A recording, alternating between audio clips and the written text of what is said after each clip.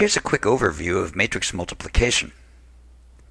A matrix is a series of numbers arranged in rows and columns. This matrix has 2 rows and 3 columns. It's a 2 by 3 matrix.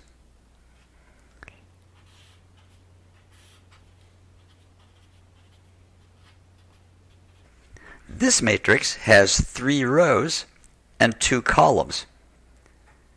It's a 3 by 2 matrix. In order to multiply the matrices, they must be compatible. That means that the number of columns in the first matrix must be the same as the number of rows in the second matrix. The result of the multiplication will have the same number of rows as the first matrix and the same number of columns as the second matrix. In this example, the result matrix will be 2 by 2.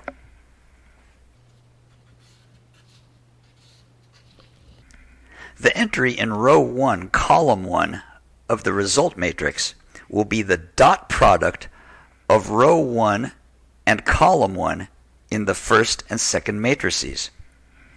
Dot product is a fancy name for sum of the products of the corresponding entries in a row and column.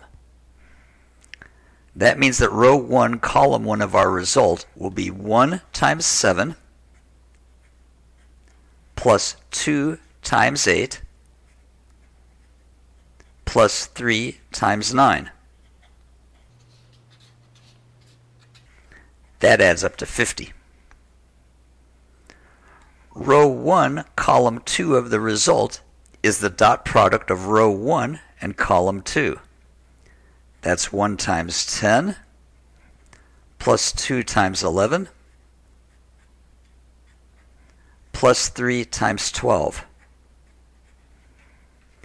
10 plus 22 plus 36 adds up to 68.